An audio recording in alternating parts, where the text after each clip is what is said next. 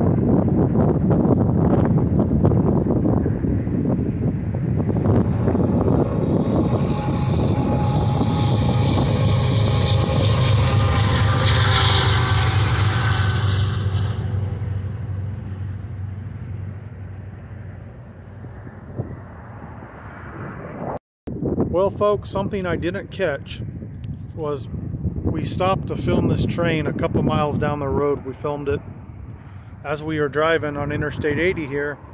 My son had noticed that the train had stopped, and we caught it just as it was starting to move again. And what we didn't catch was the conductor stopped to avoid hitting 3 wild horses that were on the track. Now I'm sure a lot of these guys would have just kept going and plowed them down. But this conductor was real friendly. He blew the horn and waved to us when we filmed him the first time, and I think it's really cool that he stopped that big train to let those wild horses live. So major props to that conductor and engineer right there.